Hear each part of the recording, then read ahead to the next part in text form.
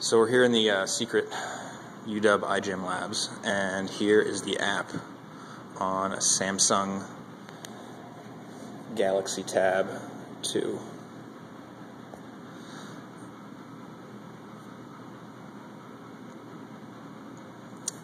The app for flashing. So there's different things that you can enter, but this is the interface screen, and you can select for each row whether you want it to be always on, always off, or flashing. So we're going to make the first row always on, and we're going to make it red, or the first 3 rows. So you can select the color as well.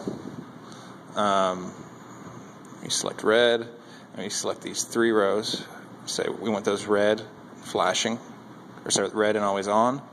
And the next 3 rows, I want them to be green and flashing at 1 hertz. So that's 1, 2, 3.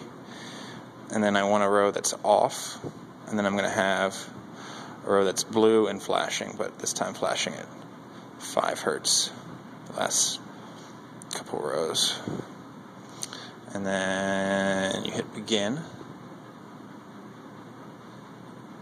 and you see it's red at the top for the first 3 rows, green, and then blue and blinking up slightly faster. And it's supposed to, it was made to the size that would fit a 96 well plate.